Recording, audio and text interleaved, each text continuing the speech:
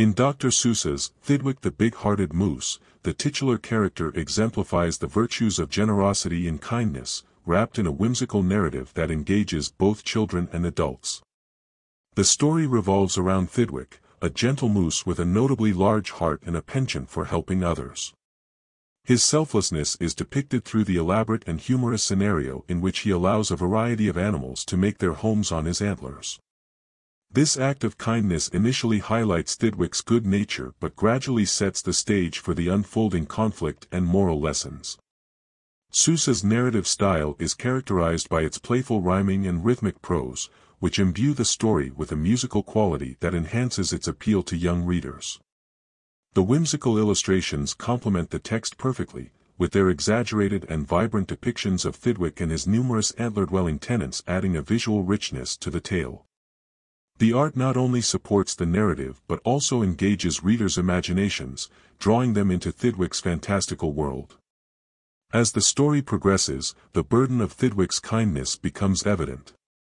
The animals he has sheltered become increasingly demanding, turning Thidwick's once proud antlers into a crowded and uncomfortable dwelling.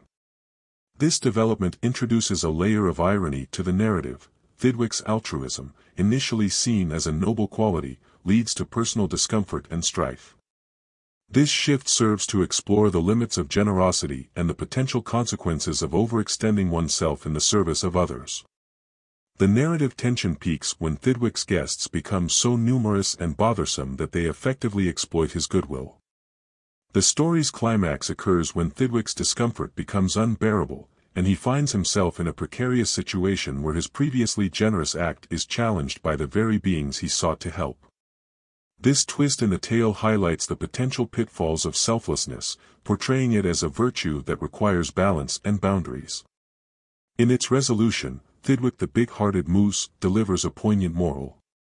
Thidwick's eventual realization and response to his situation reflect a mature understanding of the limits of kindness.